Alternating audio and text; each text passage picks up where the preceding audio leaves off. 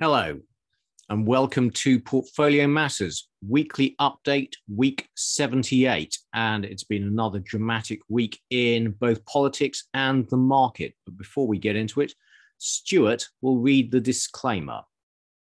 Everything discussed during the Portfolio Matters podcast is for informational purposes only and should not be considered as investment advice. Listeners should be aware that we will be discussing securities that we own or have a financial interest in. Please do your own research or consult a professional investment advisor before making any decisions regarding topics mentioned on the show. A full disclaimer can be found at the end. Well, thank you, Stuart. Okay, the news this week. Well, the head of the German Federation of Trade Unions has warned that entire industries in Germany could fail because of the lack of gas supply this winter as Russia cuts gas supplies to Europe. And we have a special section on the coming energy crisis in Europe. China is considering a $220 billion stimulus package to support infrastructure spending in H2.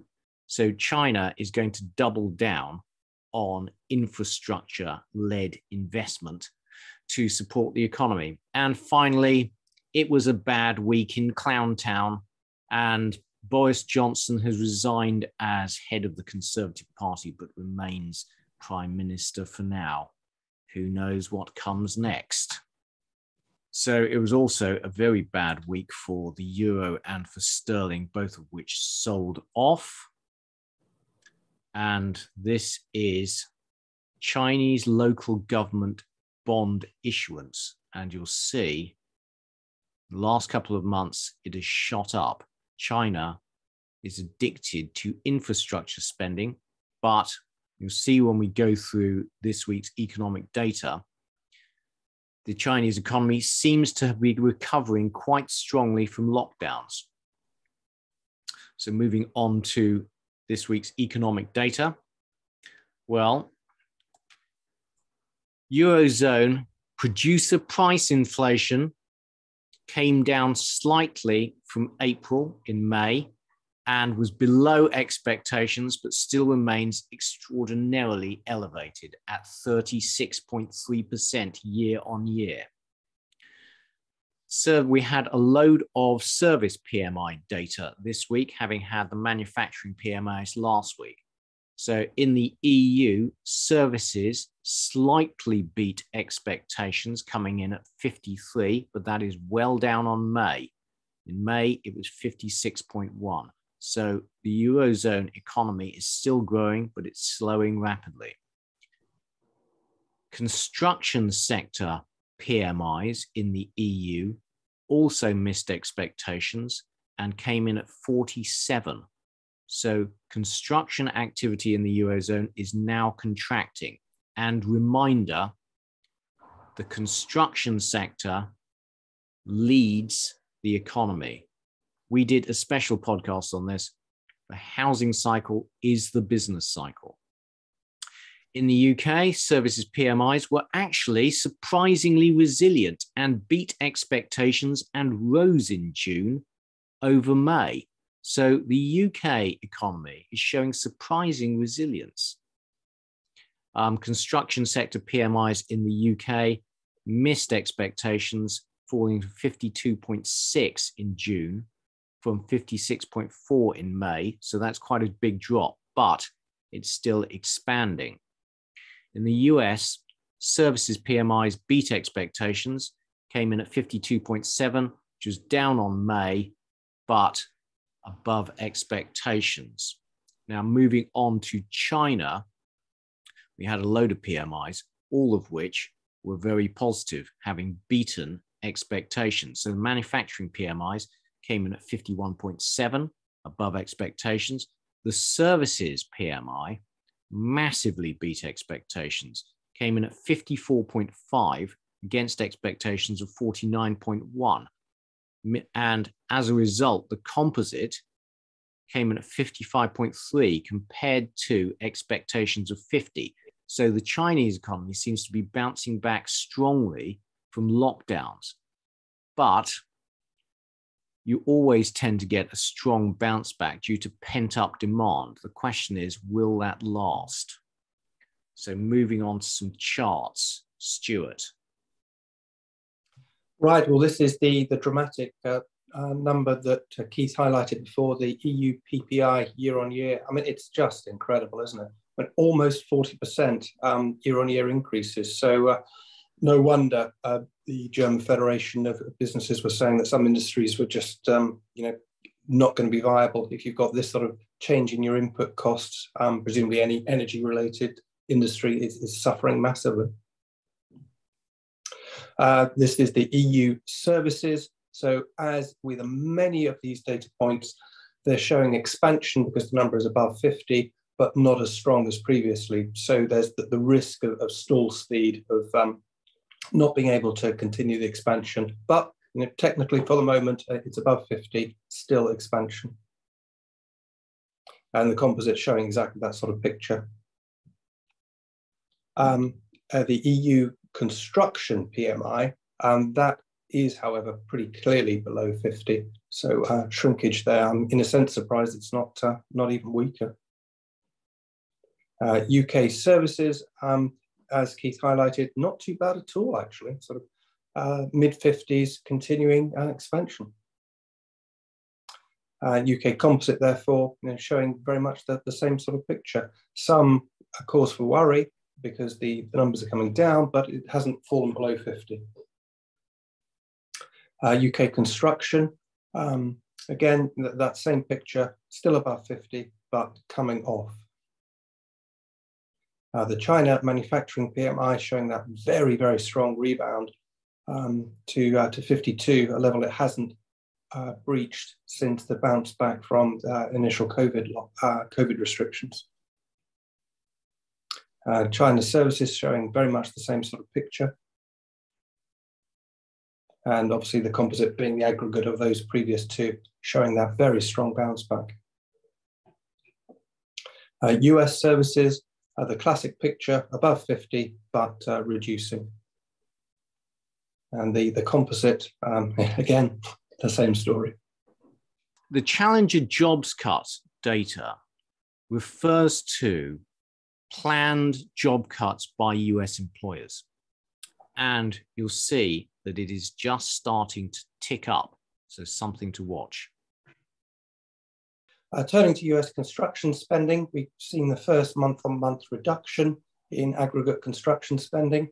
So again, indicating the same sort of pattern as we've seen around the world, where services are doing okay, but anything tangible, anything physical, beginning to suffer. US initial jobless claims picking up. I mean, not huge, but definitely a reversal of the trend that was evident until Easter last year.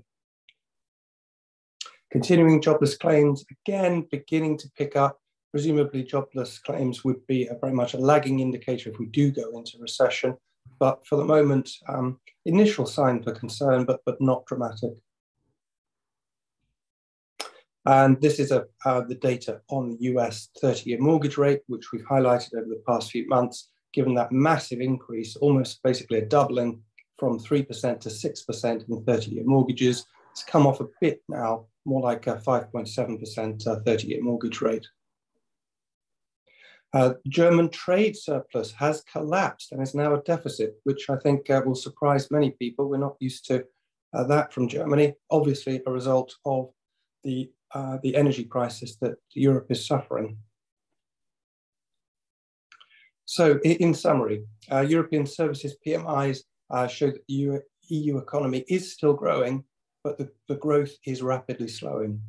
The construction sector, however, does appear to be in recession. For the UK, not bad picture at all, actually, for UK services. Growth is low, but is currently stable.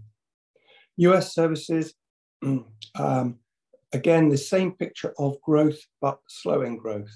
And the jobs market perhaps showing some initial signs of peaking. And again, physical manufacture, in this case construction, looking pretty weak. And the big news, I think, is really that massive bounce in the Chinese economic statistics. Obviously difficult to know if it will persist, but for the moment, the easing of the lockdowns and possibly this infrastructure spending boost changing the picture in the Chinese economy. Thank you, Stuart. Okay, on to one chart. And this is the credit default swap on Credit Suisse. You'll see that it has surged to a level unseen since the great financial crisis. And reminder, we've talked about how rapidly rising interest rates are going to cause financial stress to highly geared and highly indebted entities, financial entities. And we don't know where those stresses are yet going to play out and who is going to fall into crisis. But the market is concerned about Credit Suisse, and I'm expecting financial shocks in the coming months. We just don't know where they're going to be yet. So be cautious. Keith, just to add something on that, I think most viewers and listeners will have heard of Terry Smith, who set up the very successful Fundsmith investment operation. Now, he used to be a financials analyst. And one thing I always remember him saying was he stopped doing that because he just couldn't get the information from the accounts that he previously could do.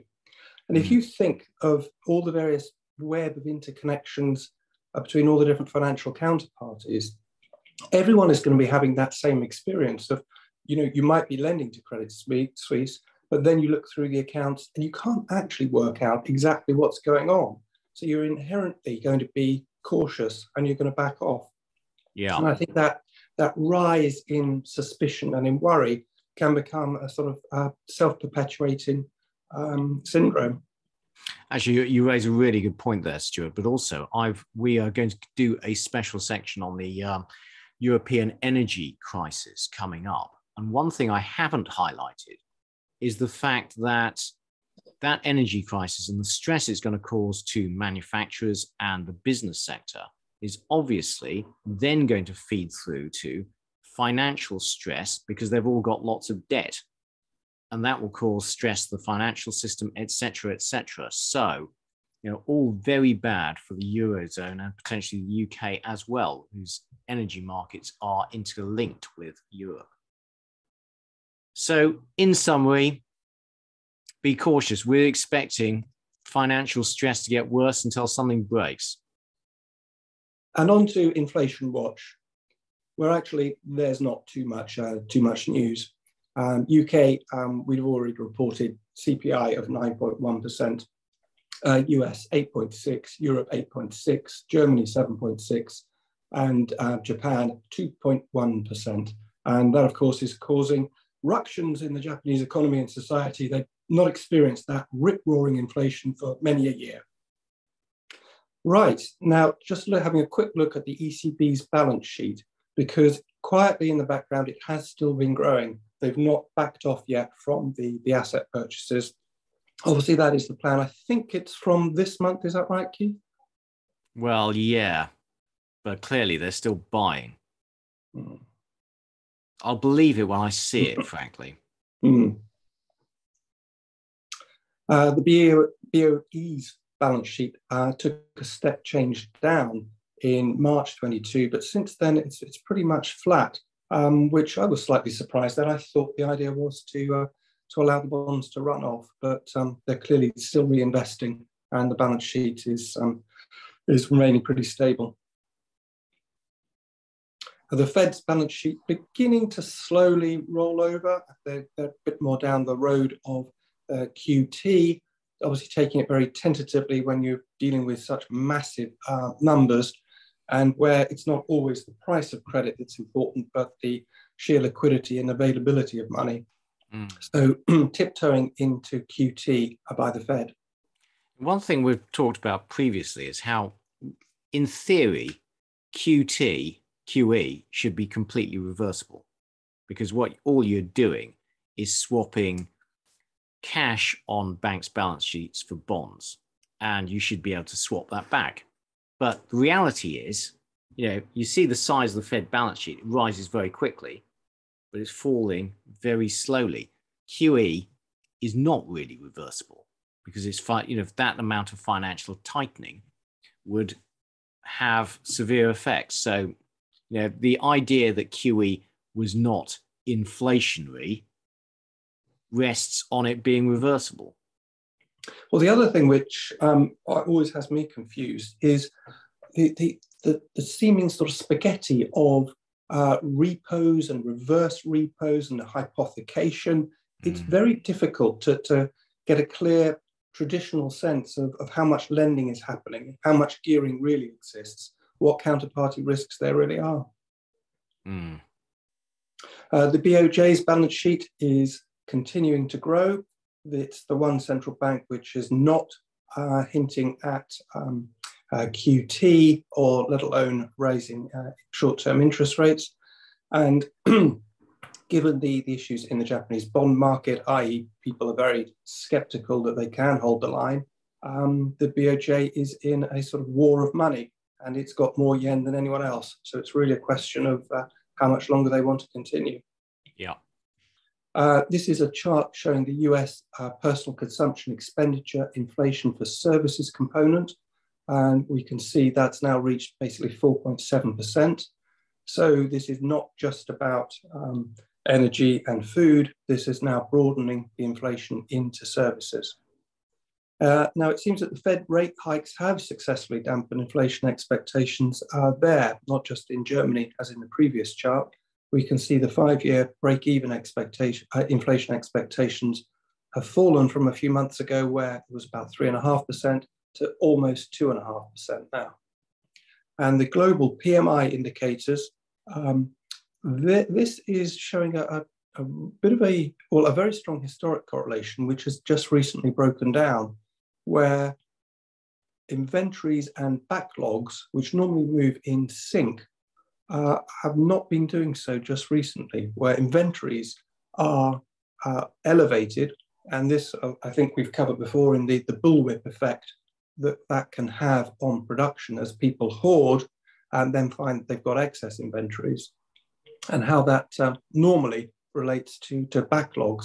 But that appears to have broken down over the past year or so. Well, actually, Stuart, if you look back to 2001, we're going into the recession, you'll see the same thing happened.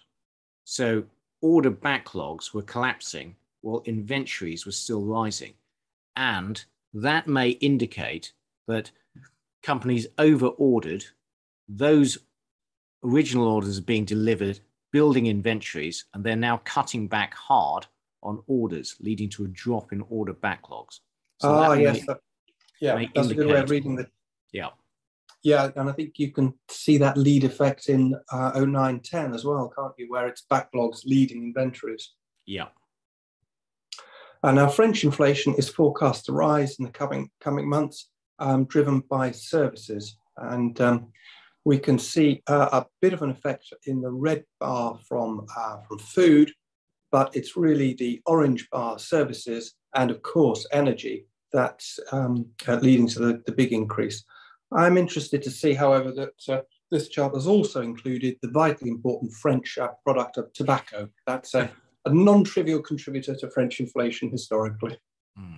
Well, we're seeing that in both the US and the Eurozone, that inflations are now spreading to services, which means it's broadening and becoming more persistent. Now, this is a chart that surprised me. Sulfuric acid prices are up 150% in 18 months. Sulfuric acid is used as a key ingredient in industrial production, essential for copper and uranium mining. Now, the thing that surprised me about this was the fact that it hasn't come off a lot, given what's happened to industrial metals over the past month or so. So I don't know whether there's some issue with the frequency of the data, but it zoomed up but not crashed. You're right. Most commodity prices have come off, but not sulfuric acid. Thank you to our Discord member, Rogue Trader, for sending us that. Okay, on to Recession Watch. So the 2 years versus 10 years has inverted again. And reminder, yield curve inversion is a very reliable indicator of future recessions, although it does so with a big lag. So the yield curve inversion is forecasting recession within the next 2 years, basically. And fears of recession have meant that the yield curve in the US has drifted down over the last few weeks. So the blue line is the yield curve on the 24th of June. The white line is on the 5th of July. And you'll see that yields have come down at the long end by quite a long way. In the EU, the market expectations for ECB rate hikes, which briefly went above 1%, have now fallen sharply. And the market is still expecting rate hikes this year, but is now expecting only 75 basis points. I think that's wrong. I think there's no way they're going to get to 75 basis points. And in the US, manufacturing job listings have collapsed, and they've collapsed at a tremendous rate. So this is concerning for the US economy. And a reminder, the manufacturing and construction sectors are the only sectors of the economy which tend to shed jobs prior to recession. They're leading indicators. So this is a potential leading indicator of a recession. But the number of job vacancies remain very high. So that would seem to indicate the jobs market in the US remains in rude health. This chart shows equity withdrawals. And we know that US house prices have risen by 21% in the last year. And that has allowed US consumers to withdraw equity from their houses to support consumption. And we also know the lenders are now stepping back from that market and increasing the price and availability of mortgage refinancing. So expect mortgage equity withdrawals to slow or go negative, and that to reduce demand. We're talking about reduced demand. This is the fiscal impact in the US. And so the withdrawal of pandemic stimulus has actually led to negative fiscal expenditure growth. So that is detracting from US demand. And the Citigroup Economic Surprise Index remains negative this week. It's fallen further into negative territory. US goods expenditure is falling. It's gone negative. But service expenditure continues to expand. That may explain why we're seeing a drop in US manufacturing jobs, but not yet any downturn in the services sector. German consumer confidence continues to fall and is an all-time low. And as we talked about previously, EU construction activity is now contracting. Corporate borrowing rates are at their highest in 10 years, and lots of borrowers are going to need to refinance in the coming months, years, and are going to have to do so at elevated rates. In addition, as the economy slows down and they suffer financial stress, they're likely to suffer ratings downgrades, which will push them into higher yield categories, exacerbating their borrowing costs. So this is the global credit impulse, which is the worst it's been, even worse than during the great financial crisis. And there is a correlation between the global credit impulse and earnings growth over the following year. And if that correlation still holds, then we're expecting negative earnings growth over the coming year. And higher mortgage rates, as we showed you earlier, lead to a drop in demand. Essentially, housing becomes less affordable, and we are now seeing some indications that the US housing market is cooling and home sales are falling. This is year on year home sales in the US, down significantly.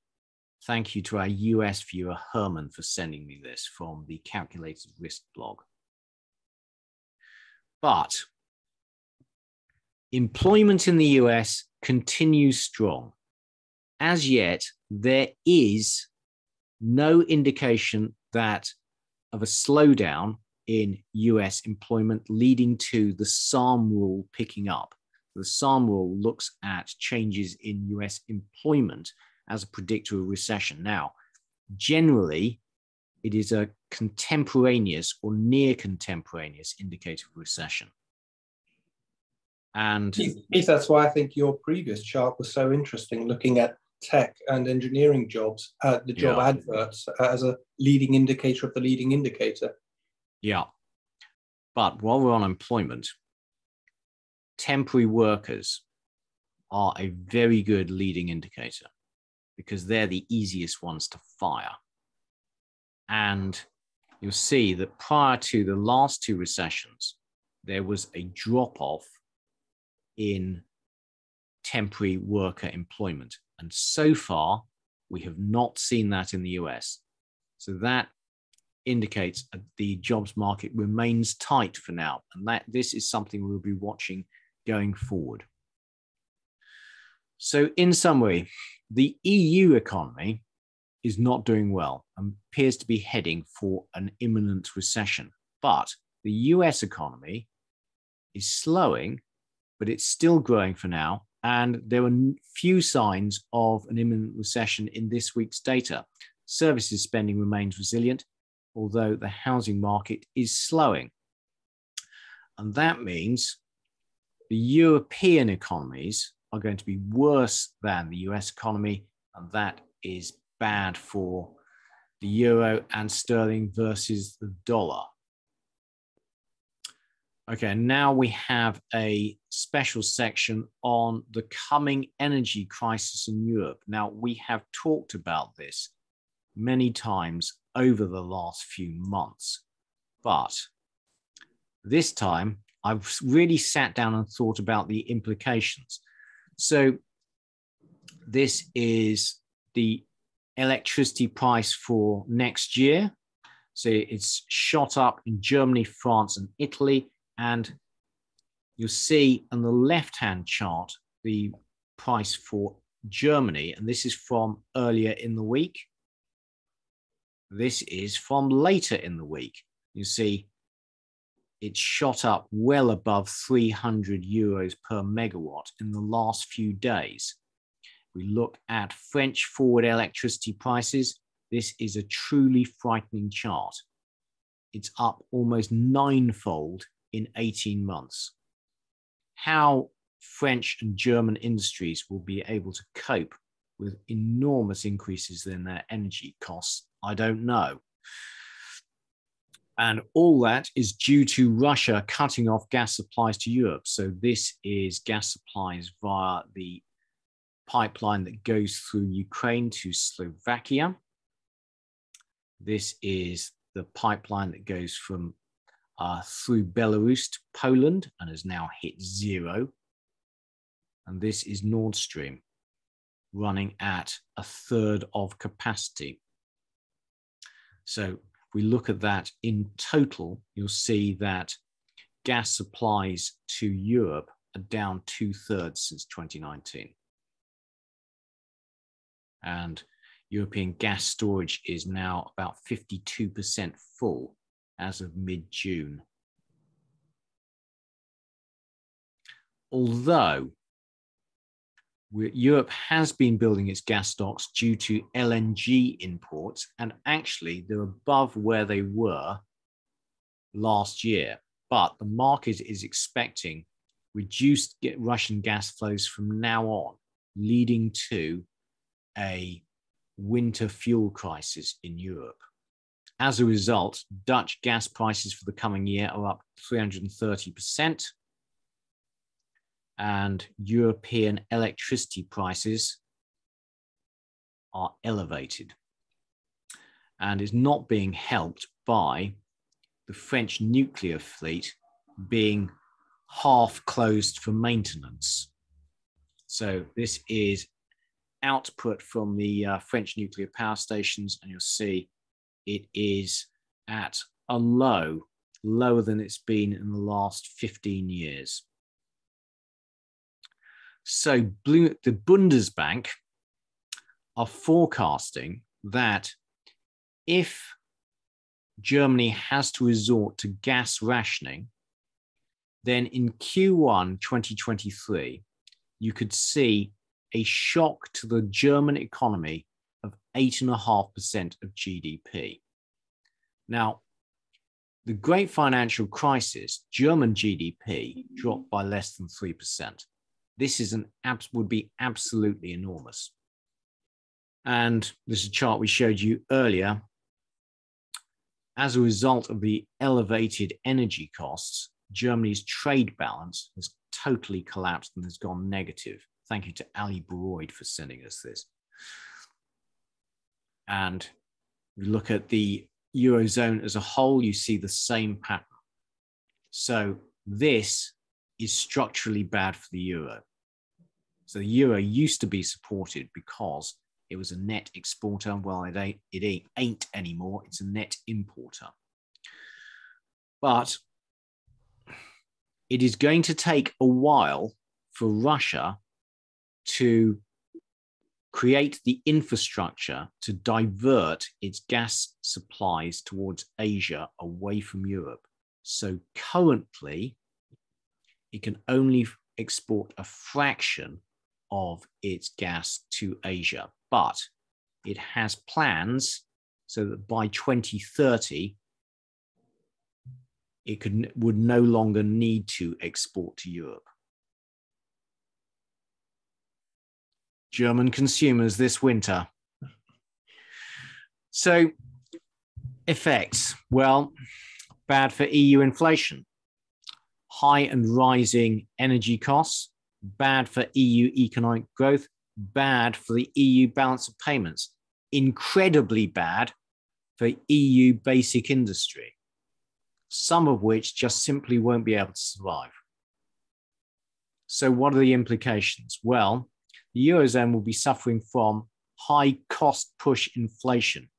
The ECB can't print more gas, basically.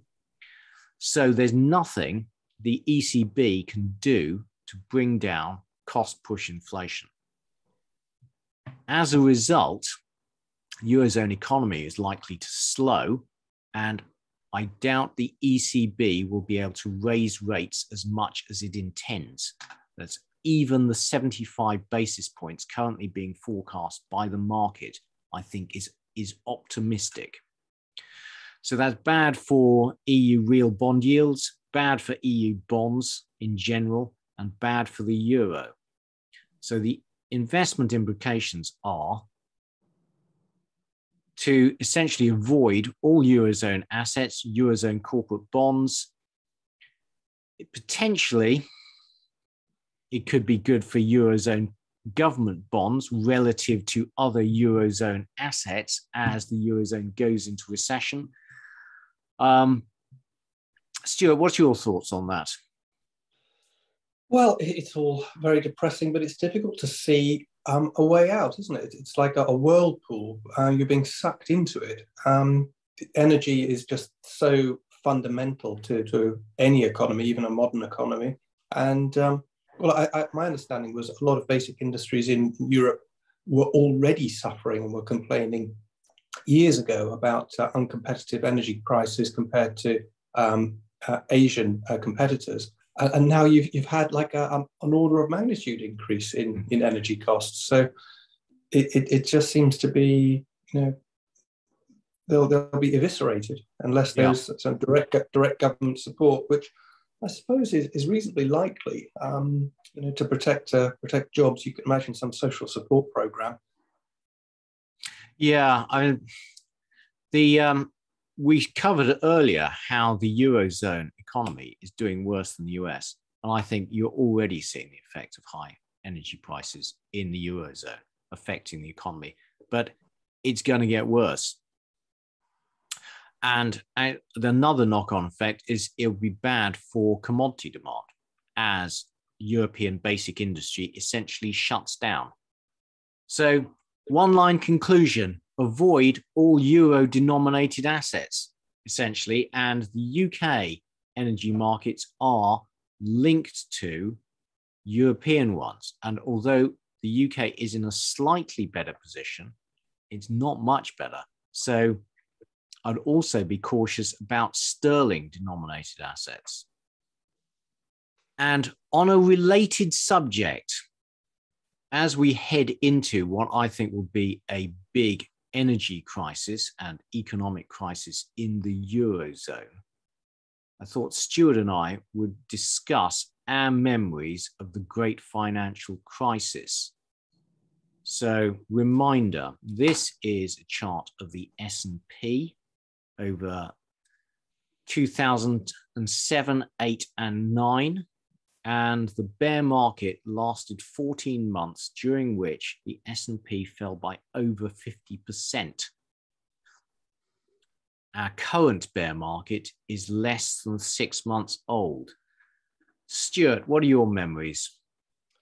Well, first of all, that it was a very sort of slow-moving train wreck, wasn't it? That there was a big warning by HSBC, who bought one of these subprime lenders in the States and had made big profits out of it for a couple of years. But then they actually realized that, hold on, we've got a massive bad debt problem here. And that they had a massive write-down. And it didn't seem to affect markets. It didn't seem to be impacting other similar investments at the aggregate level, or indeed, for individual banks. And I think it took about another 6 or 7 months for there to be a read across to the American banks, which had just the same sort of risks. So there was a very delayed realization by the market, and also I have to say by me. And to some extent, I think I was sort of hostage to some efficient markets theory, thinking that, oh, well, if the market hasn't responded, and this is clearly public information, it sort of encouraged a certain passivity instead of paying attention and engaging one's brain. The other thing in terms of one's brain that I've got to be honest about, I just really time and again came across areas where I really had to face up to my own ignorance. When Northern Rock collapsed, I thought, well, hold on, they've issued these mortgages. What's the delinquency rate? Why are they really suffering? But of course, that wasn't really the issue. The issue was about whether they could get more short-term financing. Yeah.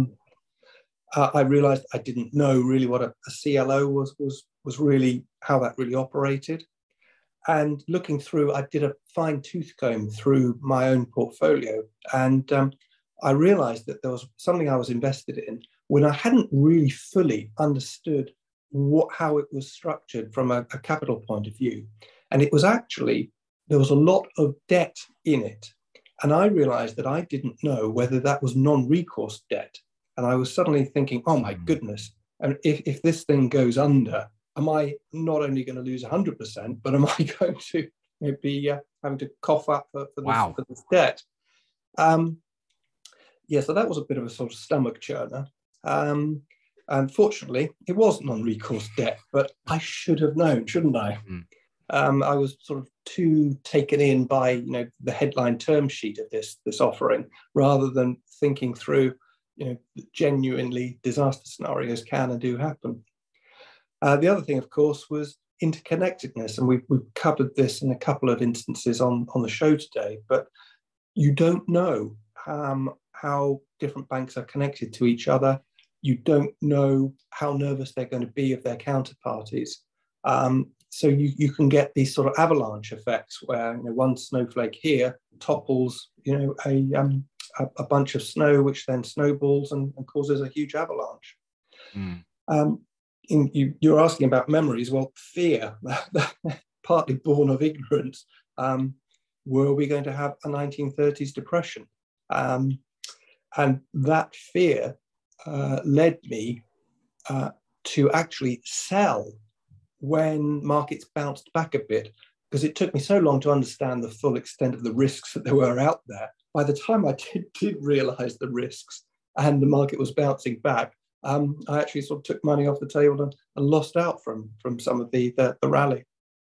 Actually, while we're on that subject, Stuart, I did the same. So I've done a podcast, My Worst Trade, on Kazakhmys, which was a tremendous trade. But I mean, we're talking about my ignorance.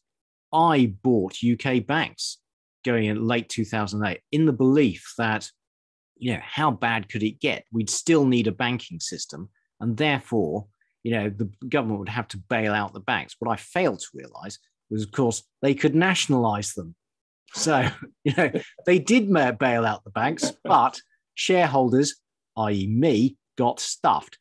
And when we talk about the fear, I was so confident that we were going to bounce back, because we always do bounce back. And China had announced this enormous stimulus measures that I had bought a load of stock using CFDs. And we as a family had a terrible, terrible time as everything just kept falling. I had margin calls, had to increase the mortgage on the house to meet the margin calls. And essentially, these bets all came good. But by that stage, I was so sick of the whole thing. The moment they came into profit, I just closed all those CFDs.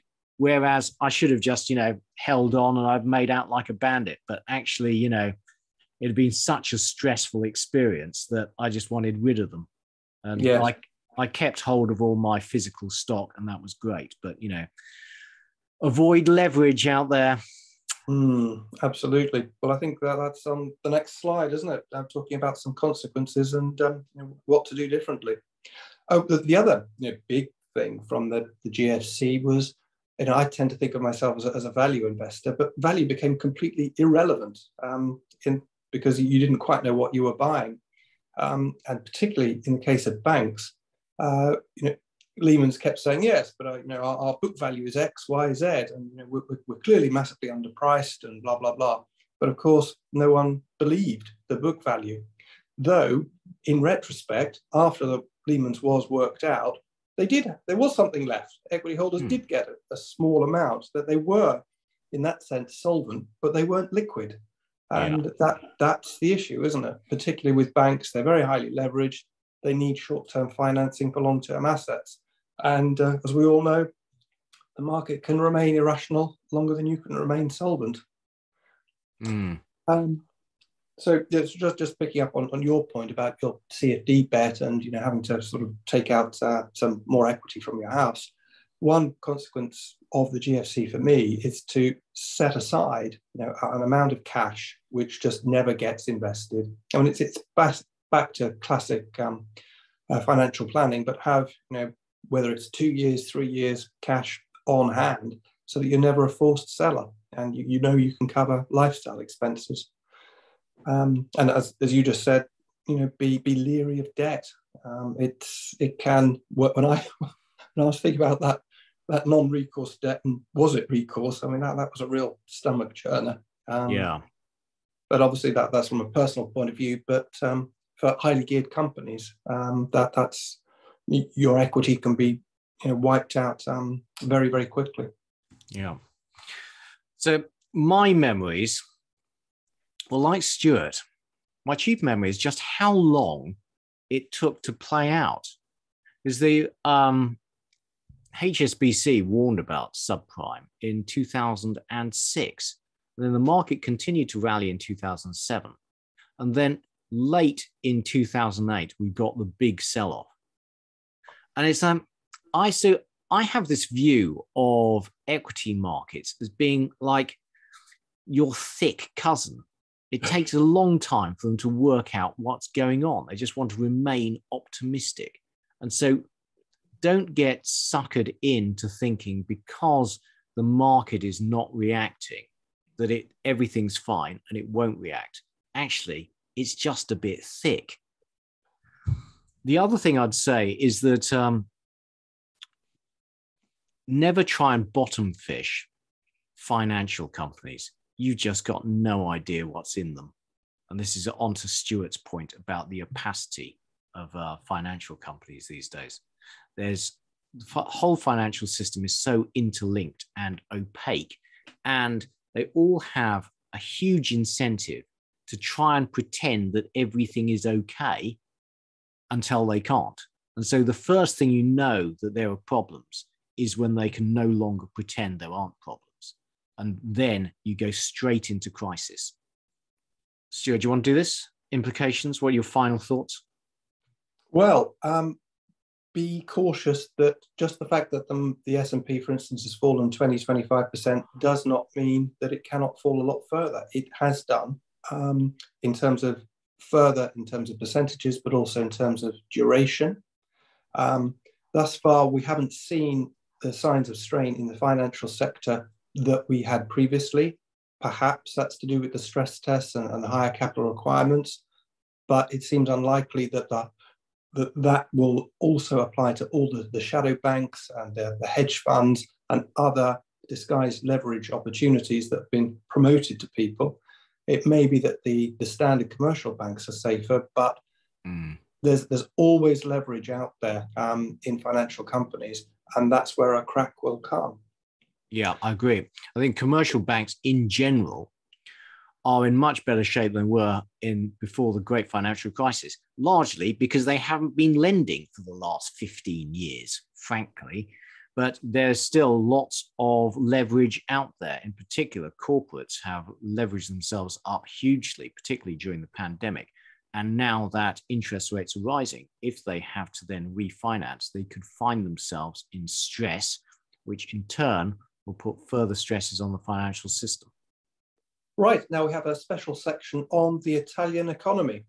We've been highlighting over the past month or so the issues with the Eurozone and pointing to Italy as a source of risk to the euro. Keith has put together a very interesting pack here, actually examining more fundamentally the situation of the Italian economy, and it's not quite what you might think. So the chart here shows that Italy lives within its means. It is actually a net exporter and has been pretty consistently since 2012, running a trade surplus of about 2 to 3% of GDP. So we shouldn't be trapped by old memories of Italy having a trade deficit, which were only really true from about 2005 to 2011. So Italy is a successful exporter. Now looking at one aspect of the debt issue that we always associate with Italy, well, this is Italian private sector debt. And really, it's no worse than Germany's, and it's better than the US or the UK. So private sector debt here, more like about 170% of GDP, which is almost identical to Germany and Austria.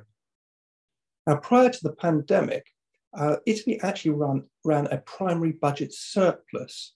So yes, the public debt is large, but actually Italy was, in a sense, paddling its canoe successfully against the tide. It had a primary budget surplus. It wasn't adding to the debt stock beyond the debt that was necessary to pay the interest on the stock of debt. But it did look for quite a few years as if Italy's debt was going to be serviceable. The primary budget surplus was about 2% of GDP, which is something I don't think the UK has had in a long, long time. Now, the issue clearly is public sector debt, and that is very high, but it's a legacy of poor policies in the decades before 1995. We can see here in the blue line the public sector debt to GDP ratio, which until about 1970 was very modest, post-war that is, at under 40% of GDP. But then it went up remorselessly until 1995, where it reached 120% of GDP, before it started to fall again. So there was successful efforts to rein in the debt. But of course, just recently, all the pandemic-related expenditure has led to another big increase in public sector debt. jumping to almost 160% of GDP. But just to stress again, there was a primary surplus, that is a budget surplus excluding debt interest. It's the debt interest that's the problem. Now, looking at the structure of the Italian economy, again, this was rather a surprise to me. It's no surprise that Germany makes 29% of the value of industrial production within the EU. But next, it's not France. Next is Italy. Italy is at 18% and France at 12%. So it's a pretty clear there's silver medal for Italy on industrial production. Now, this next chart very much surprised me that since 2015, Italian industrial production has increased by 10%, whereas German industrial production has fallen by 5.6%. So Italy's industrial economy is actually being successful. But Italy has seen declining labour market productivity. This is a very interesting stroke worrying chart showing Italian, I believe, unit labour costs relative to France or relative to Germany. And it's a pretty remorseless uptrend. That's the issue. Another way of looking at this is total factor productivity. And we can see that since, I think that's 1990, there's been a steady decline in total factor productivity. And that's since Italy joined the Eurozone and hasn't been able to, of course, depreciate its way to competitiveness. Italian inflation is actually no worse than the average EU inflation rate. It's looking very, very similar these days after having been, perhaps 1%, steadily about 1% higher until about 2012. Now, turning to the private sector, the median Italian has actually got more wealth than the median European. So if we look at the orange bars here, this looks at the median wealth in Italy, in the Eurozone, in Germany, and in Austria. And you can actually see that the numbers in Italy are quite encouraging from a sort of social harmony point of view. But if you look at the average, rather than the median, then the picture is rather different, where Italy private wealth is a little lower than the Eurozone average and quite a bit lower than Germany and Austria.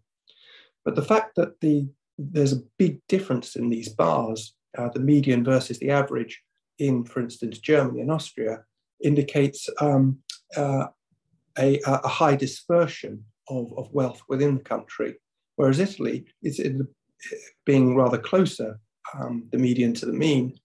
It does actually rather indicate that there's less dispersion of wealth and possibly therefore less social tension. So in conclusion, many of the popular prejudices about Italy are wrong. It's a net exporter. It's actually fiscally quite responsible these days. That primary surplus is the key measure.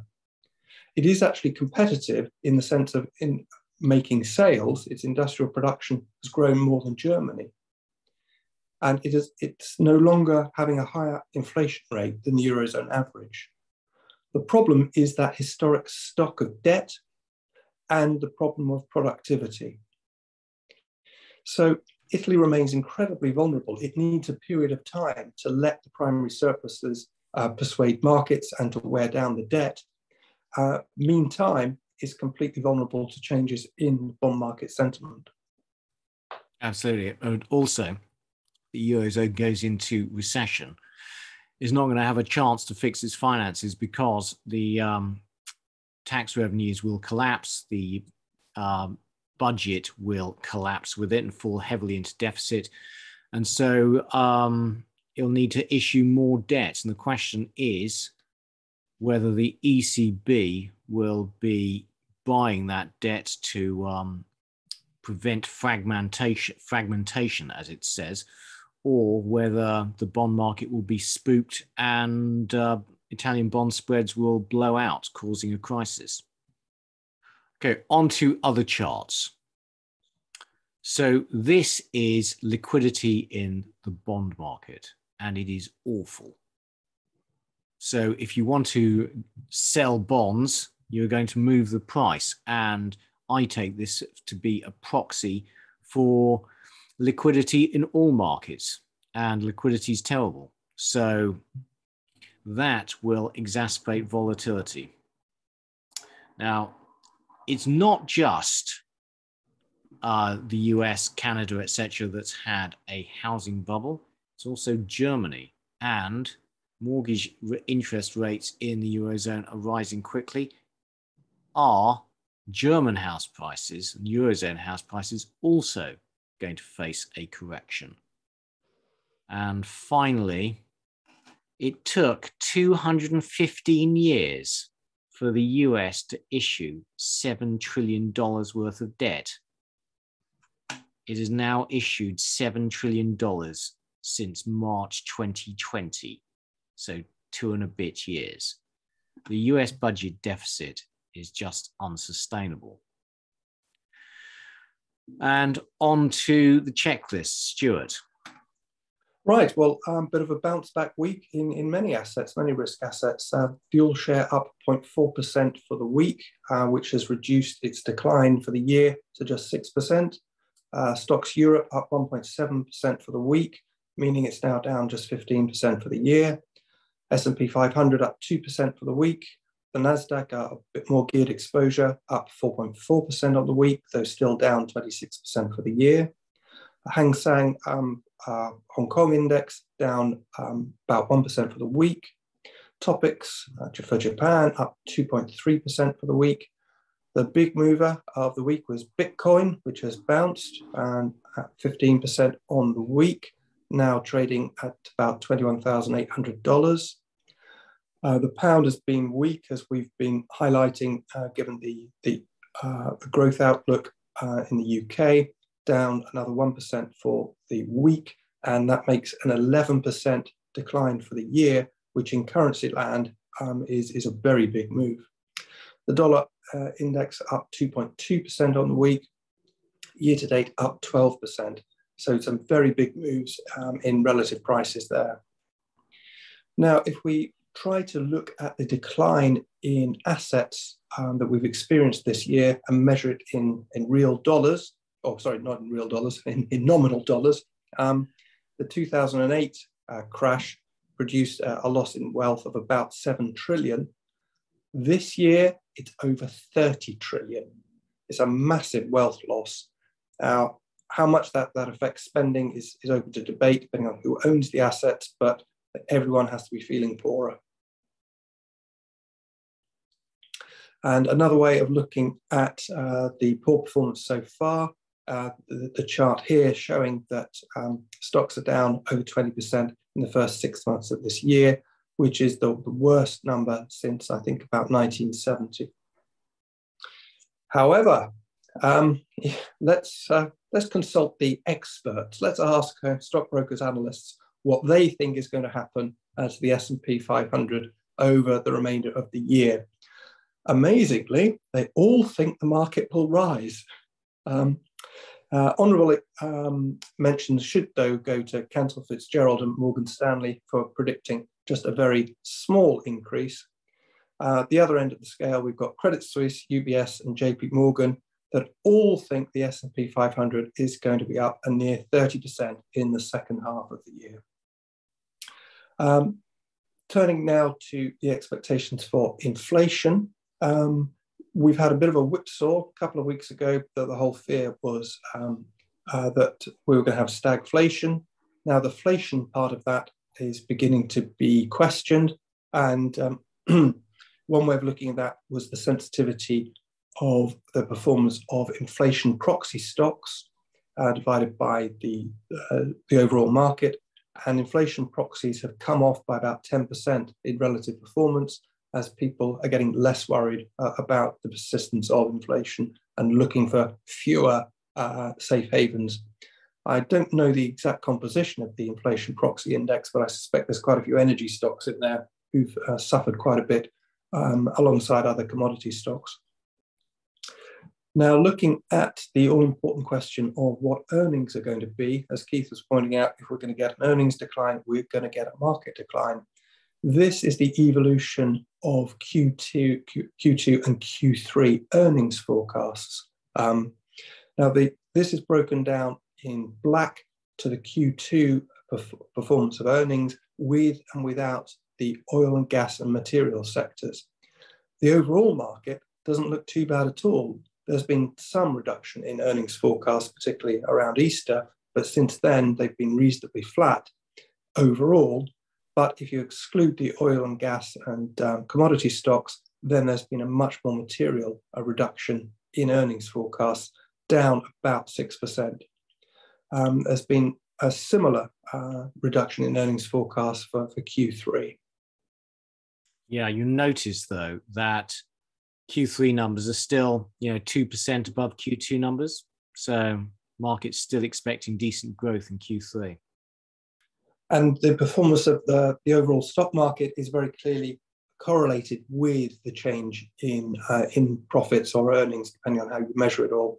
So if profits are going to fall, then the price of the market is going to fall. The market isn't going to be making some rational, level-headed analysis of the average level of earnings discounted at the appropriate rate. It's going to be rather more emotional and psychological than that. Now, here's an interesting chart looking at the cumulative flows into equity funds and into bond funds. And there's a very clear divergence here where bond funds have suffered redemptions, equity funds have not. And I think it's been quite well publicized that the ARK Innovation ETF is still taking on inflows despite its terrible performance. So in conclusion, analysts remain very optimistic about corporate earnings and investors remain rather too long of equity markets. Thanks, Stuart. On to commodities. Well, this is from Bank of America and their Global Fund Managers Survey, and it's showing that fund managers remain very long of oil and commodities as of June. Now, that may well explain why there's been this big sell-off in oil and commodities. They were too long. It was a crowded trade, and as soon as some people rushed for the exit, they swamped low liquidity. But to my mind, the speed with which commodities have sold off just seems too fast. The fundamentals have not changed that much in the last few weeks. And so I think that we're likely to see a bounce. It seems overdone to me. And on that note, on to energy commodities. So generally a poor week for oil. Brent was down to 105, down 6% on the week. WTI is down 5%. Dutch natural gas futures, however, up 20% on the week to an up 152% year to date. That is the European energy crisis. US natural gas futures bounced back, up 8% on the week, up 65% on the year. Coal continued its grind higher, up 6% on the week, 142% year to date. Uranium fell, down 5%, up only 11% on the week. Now, the EIA got its act together and published some numbers this week. So I'm reporting the changes versus 3 weeks ago, which is the last data point we had. So this week, total US crude inventories were 1.677 million, and that was down 4.4 million over the last 3 weeks. But private sector inventories rose by 15.2 million barrels over the last 3 weeks. So what that is showing is that SPR releases have been more than enough to supply private inventories and private demand. But overall, the US is still consuming more oil than it produces. And total inventories have been falling. US oil production ticked up to 12.1 million barrels, which is only up 300,000 barrels year to date, which is disappointing. And the Baker Hughes rig count was unchanged. Now, if you're interested, pause, take a look. Who's buying fossil fuels from Russia? Well, not necessarily who you might think. Germany is number two. It's the number two customer after China. And actually, it's only slightly behind China. India, who I thought was the big buyer over the period between February and June this year, is only the 8th largest buyer. Europe dominates. So this is crude, come up quite sharply. We had a little bounce back in the last half of the week. And Bernstein are forecasting that in a recession, oil would fall to $80. And if GDP growth fell to zero around the world, it could fall back to around $45. So recession, downside for oil. And this is US inventories. And you'll notice total inventories down here appear to be leveling out. They've stopped falling. We are seeing demand destruction, as we discussed last week. These are Dutch natural gas futures, and this is a nasty chart. It is grinding higher. This is not the spike we saw earlier in the year. This is grinding higher as the markets become very concerned about winter gas supplies. This is US natural gas. It's bounced back a bit with its recent sell-off. Coal has resumed its grind higher. There's absolutely astonishing returns on the year. Reminder, despite all the climate change rhetoric, the world is going to be burning more coal over the coming years. This is change in coal production over the period 2021 to 2024, and you'll see that India is going to burn an extra 162 megatons, China 57. It's uranium, which seems to be fairly stable. Stuart. Right, let's have a quick run through of industrial commodities. Aluminium, a little changed on the week, down 0.6%, off now 13% for the year. Cobalt had a bad week, down 7.6% for the week, 14% for the year. Copper, Dr. Copper, as we've been highlighting in previous episodes, down another 3% on the week, making a fall of over 20% for the year. Chromium unchanged on the week. Iron ore also continuing to come off, 3% for the week. Lithium carbonate flat on the week, up 70% for the year though. Neodymium oxide, again flat on the week, up 6% for the year.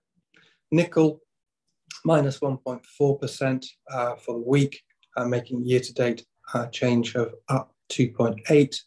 Tin continuing to have a tough time, off 7% for the week, 36% for the year. Ferrovanadium unchanged, and zinc up about 3%.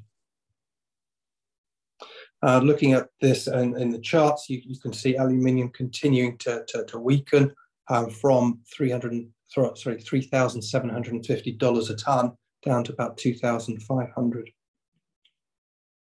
Cobalt, pretty weak, has clearly suffered a step change down in price. Copper, that I think is the scary one, given copper's use in so many industrial processes. For that to have fallen so fast and so far, I think it is a real worry, a real flag of recession risk. Who knows what the Chinese stimulus program may do? Perhaps that'll push it back up again. Yeah, but we saw earlier in the Chinese PMIs that Chinese manufacturing PMIs have bounced back strongly. If that is reflected in the copper price, then what that's saying is that the strength of the Chinese economy is not enough to offset slowdowns elsewhere. Well, as we've just been highlighting, Dr. Copper is highly correlated to global PMIs. We can see a very strong relationship here going back to 2018. So that would indicate that there's more to come, more pain to come. Chart of chromium flat over the past few months. Iron ore continuing to look rather sick, coming off from about $150 a ton a few months ago to more like 115 now. Lithium, very flat, hasn't changed very much since March. Neodymium, again, flat over the past couple of months. Nickel. Now this, I don't know if people have time to read various newsletters, but Matt Klein has written an excellent piece on what was happening in the London Metal Exchange and the pressure that was brought to bear to unwind the trades that have been done during the spike earlier in March. Dig it out if you've got the time. It's a fascinating and insightful review of the pressures that were brought to bear. And I suppose the bottom line is back to the old Maynes quote, John Maynard Keynes quote. If you owe your bank £100, you've got a problem. If you owe your bank £1 million, your bank has got a problem. And that was essentially the issue in unwinding these nickel trades. Tin continuing the weak performance it's had ever since the spring, now down to about $24,700 a ton. Ferrovanadium, after its spike earlier in the year, has quietened down and has been rather flat recently. Zinc, again, a very weak picture, bounced just recently, but it's been a good poster child of the problems in industrial metals in the second quarter of this year. Turning now to precious metals, another disappointing week for gold, off 3.7% in dollar terms, now making a decline for the year of about 5%. Silver continuing to be weak, 3% on the week, now 17% off for the year, offering no protection whatsoever. Platinum off 1% for the week, now about 9% weaker on the year. Rhodium 2.5% fall on the week. Palladium showing a slight counter trend, up 1.7% for the week, meaning its year-to-date gain of 5%. Here's the gold chart. I think we've discussed how disappointing gold has been as an asset allocation hedge. And yes, it's priced in dollars, so for a pound investor, you've probably covered yourself, but it really hasn't shown the properties that we were all hoping for. Yeah. So back in March, it looked like it was going to really benefit from the surge in inflation. But since then, it's fallen 15%. Now we have a chart showing the purchasing power of $100 since year 2000. Now, it's a great chart showing purchasing power has fallen by about 40% since the year 2000. I'm slightly skeptical because I'm not sure this perfectly also includes the fact that you will be earning some interest on your dollars in the way that you wouldn't be on gold. So I think it's more fair to compare the nominal gold price with a cash yield on your cash to see what you would really be earning. Yeah, but still, it shows that you want to just, if you're not getting any interest, then you're just looking at the value of holding pounds underneath your bed, or sorry, dollars underneath your bed, then their value steadily decays. If you're going to hold cash for any long period of time, don't put it in gold. The silver chart, just as disappointing, if not more so than the gold, after peaking at $1,150 per troy ounce. It's now under 900. Platinum, similar sort of story. Rhodium, again, rather different uses for rhodium compared to gold and silver, but still it's not offered at any particular place to hide. Palladium has been a bit stronger over the past month, now up to about $2,000 an ounce. Thank you, Stuart. On to rates. And having fallen last week as the markets became confident that inflation's peaked, well, the markets sold off a bit. So bond yields rose across the curve in the UK and not by small amounts. So the 2-year rose by 15 basis points and the 50-year by 12 basis points. So the market is rowing back on some of its confidence that inflation has peaked. In the Eurozone periphery, yields also rose on the week, but only a small amount. So looking at some charts, this is the Italian 10-year. It's stopped falling. Whether it starts rising again is another matter. We await the ECB's anti-fragmentation plan. UK 10-year, US 10-year. So off its lows. And reminder, the S&P seasonality chart, we're in the volatile summer months before the bad September, October months. Okay, so concluding comments. It looks like the EU economy is slowing rapidly as energy prices are very elevated, and you'll see that there's various unrest around Europe, particularly among the Dutch farmers currently. And as the energy crisis starts to bite, you could well see further unrest. The US economy is slowing slowly, but it's still growing. The UK economy is showing actually surprising resilience, and the PMIs rose last month. And we've had a strong sell-off in commodities, which in the short term, to me, looks overdone. Stuart, what were you up to this week? Well, I was mainly traveling, so I've got very little to report in terms of portfolio activity. But I did want to just take this opportunity to pick up on venture capital trusts, which is something I've covered on the show in the past. They tend to get a lot of attention around January, February time, just in the run up to the end of the UK tax year. And just to recap, they are funds, professionally managed funds that invest in startups. They give you big tax advantages. And what I highlighted earlier in the year was that there had been a massive increase in the amount of money that they were raising. Now, I was a bit of that. I was taking part. I've got a fairly steady program of each year buying some venture capital trusts. But that big rise in the amount of money that they were raising did make me wonder and worry that this was a classic capital cycle story where good returns lead to raising too much money, which destroyed the good returns. Now, it's only halfway through the year, but quite a few of the venture capital trusts that have reported recently have indeed reported poor subsequent returns. To some extent, they're investing in small techie startups, so they're experiencing the tech downdraft that the NASDAQ encapsulates. But it is a reminder, don't chase performance. I hope I'm doing something sensible with every year, just taking part in a fairly steady program, and I'm sort of averaging via that sort of approach.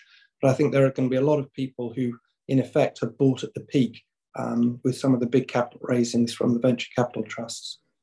Yeah, and you did that great podcast a while ago on aggregating your performance on various VCTs and EISs. And it would be great if you could update us at some stage, Stuart. For my own part, I invested in some VCTs and EISs to offset some tax 5 years ago. And the performance has been really very poor. And frankly, you get this 30% tax break, but, I have given up. I mean, I think you're better at choosing these VCTs than I am. And I frankly prefer to pay the tax and try and grow the capital myself. Okay, my performance. Well, I'm afraid I had a poor week. I was down 1%, underperforming the all share, which was up 0.4%, but I've had a good year. Now, as flagged last week, I decided to sell Petrometad, which had has been a constant source of disappointment. And frankly, I've just lost confidence in management.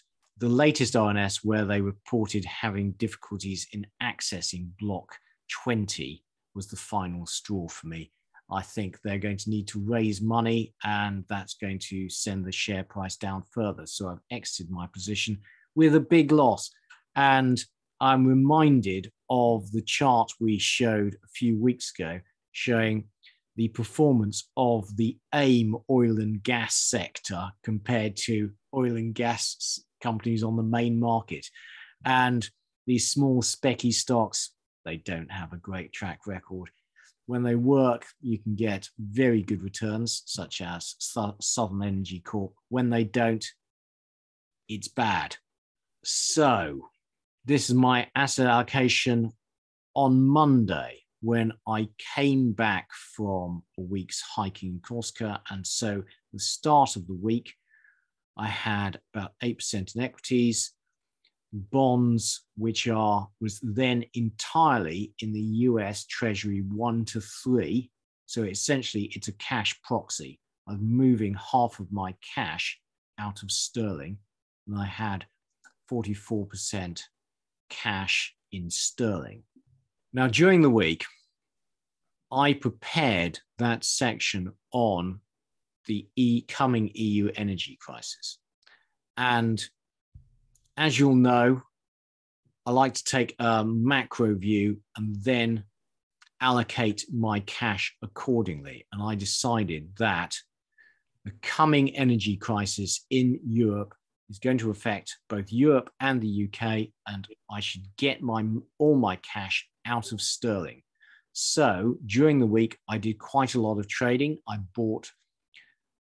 essentially moved all my cash out of sterling into US dollars. So I bought more of IBTS, which is US Treasury 1 to 3 year ETF, and is incredibly liquid. And that is essentially a US cash proxy. I can't hold US dollars, so this is an alternative. But I also bought a risk position. I started buying IBTL, which is the iShares US Treasury 20-year bond ETF. Now, my timing, as always, was pretty terrible. I bought it at 364 and it's promptly sold off by 3% down to 352. But I just can't see any way that the US avoids recession, because I think the Eurozone goes into recession, and the business cycle is the housing cycle, and very high house prices in the US. Bear in mind the S&P Case-Shiller house price index in the US has risen 20% on the year, and then mortgage rates have doubled. I just can't see how the US housing sector can't slow down and slow down the US economy with it. So I think you see a recession in possibly H2, but certainly in 2023, then interest rates peak, and that should be good for the long bond. So I've started buying the long bond. Now, this instrument is much safer than the UK 2071 gilt, because it has a duration, I believe, of something like 20 years, as opposed to 50 years for the UK 2071 gilt. So I'm happy taking more risk in this. Now, if we look at my trade in the UK 2071 gilt, I have not added to it. I'm very concerned about the fiscal sustainability of the UK as we go into what I think will be another recession. We'll have to issue a load of bonds. I noted that the new finance minister in the UK, Nadeem Zardari, his number one priority was cutting corporate tax rates when we run a huge budget deficit and we're about to go into recession. Not good for fiscal sustainability and gilt issuance. So you could see gilt selling off. And in a recession, Safe havens are what the market decides they are. If I see gilt yields start to fall, I'll consider buying them, but not until that point. So I'm currently watching and waiting. And that's it. Thank you all for watching and making it through to the end. Please can you press like and subscribe to the channel. And in the meantime, it's goodbye from Stuart Owen. And it's goodbye from Keith Jordan. Goodbye. Goodbye. Full disclaimer. The material and information contained in this podcast is for information and entertainment purposes only and should not be relied upon for making a business, legal or any other decision. We may own or have a financial interest in any securities mentioned. Listeners should conduct their own research or consult a professional investment advisor before making any decisions regarding topics mentioned on the show. Whilst we endeavour to ensure that the information presented on the show is correct, we make no representations or warranties of any kind, express or implied, with respect to the podcast and website or to any information, products, services or related graphics discussed or presented in the podcast or website. Any reliance you place on such material is strictly at your own risk. You are solely responsible for the investment decisions you make. We will not be responsible for any errors or omissions in the podcast or website, including in articles or postings, for hyperlinks embedded in messages, or for any results obtained from the use of such information. Nor will we be liable for any loss or damage, including consequential damages, if any, caused by a reader's reliance on any information provided by the podcast or website. Please do not listen to the podcast if you do not accept self-responsibility for your actions.